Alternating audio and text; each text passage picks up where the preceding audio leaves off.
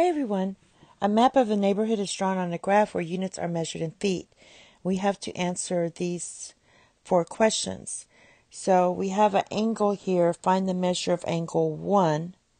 So this is angle 1 right here. It's kind of hard to see. So that's just a right angle there. So that's 90 degrees. And also the measure of angle 2. So basically this measure is 60. This is a right angle. I'll erase that in a minute. So if this is 60, this has to be 30 degrees because they're complementary angles. So this would just be 30 here because of this right angle here. All right, find the distance from point P to line A. So we're going to make it perpendicular.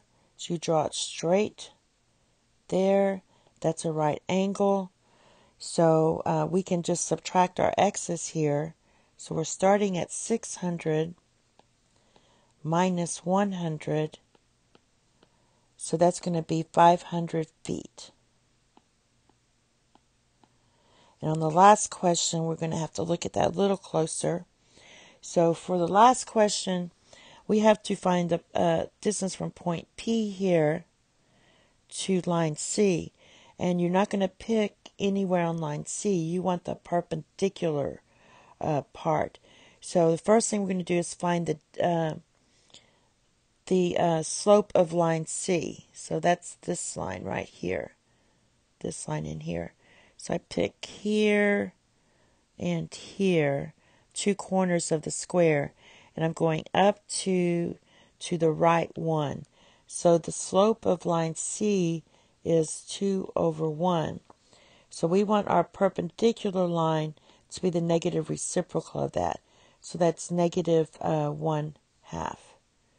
So let's erase this now. So from my point P, I'm going up 1 over 2. So this is the point you're going to choose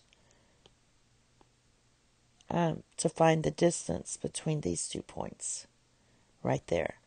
So let's write that out. Let's point P is 600 is my x. My y is 300. And I'll call this point Q. Let's just call this point Q. So Q is 400 is your x. And your y is right here. It's also 400. Now you can use your distance formula, which is square root of x sub 2 minus x sub 1 plus y sub 2 minus y sub 1. So let's call this point 1 and point 2. No, I'm going to switch them. I want my bigger number to be point 2. So call this point 2. Call this point 1.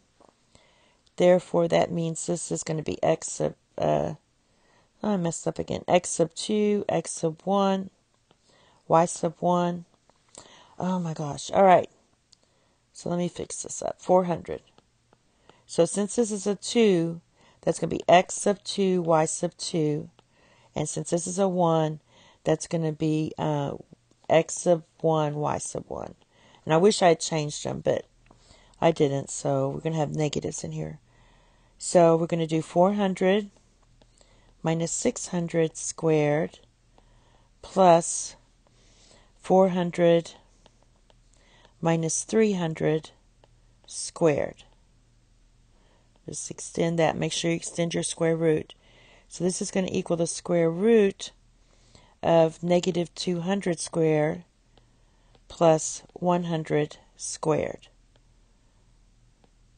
And when you put that in the calculator, you're going to get 224 feet.